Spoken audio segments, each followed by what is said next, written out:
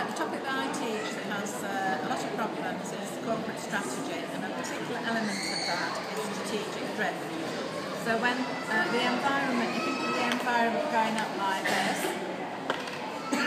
and what happens is corporations have to keep up with that.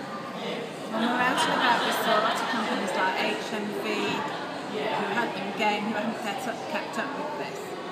What happens is you're trying to keep up with the environment, and then you get complacent, you start to drift off. You then go into what they call a state of flux, and you either collapse down like HMV did, or you catch back up like Burberry did.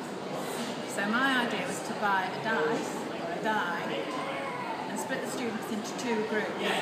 So one group is the environment, which is always going up, it's always had the advantage that they've got the loaded dice, and the other group are the strategists trying to keep up with it. They don't know what's going to happen. So I give them a dice and they throw it. The strategy group, the environment group, theirs is loaded what? So you add one to what they get, and they start with a 6. And the group that's the strategist, they throw and they minus 1. So that group is always going to be ahead, and they're always going to be behind. And then they'll get to a critical point where the gap is what they call the transformation level, and they have to do something about it.